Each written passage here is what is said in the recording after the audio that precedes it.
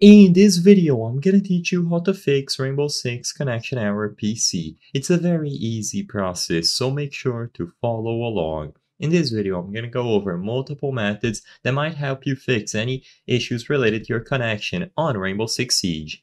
So if you try to join a match or even open the game and you aren't allowed in because of connection issues, the first thing that I would recommend is that you open a web browser and you go over to the Rainbow Six Siege status website. This is a good solution because if you notice that the status for PC or any other console is down, that means that there is nothing that you can do on your end. You will simply have to wait until Ubisoft fixes the issue. So in here you will be able to find PC and then check all of the things that are operational or the things that are having problems. So you have the connectivity, the authentication, store, and matchmaking. Usually if the connectivity is down, then you simply have to wait until the servers are back up. They will probably undergo maintenance and then afterwards you will be good to go.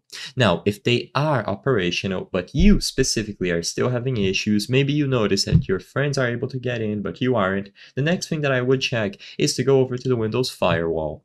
In here, you can allow or block any applications on your PC from getting past the firewall. You will be able to find Rainbow Six. So you have 6 instances or 6 executable files. As you can see, for me, they are set up like this. Private and public permissions are granted for all of these with the full title, and for these exe files, only the public box is ticked. So if you just want to copy these settings, just go ahead, click on this option here, change settings, tick these boxes accordingly, and then click OK. I'm not going to change anything because mine is already good to go.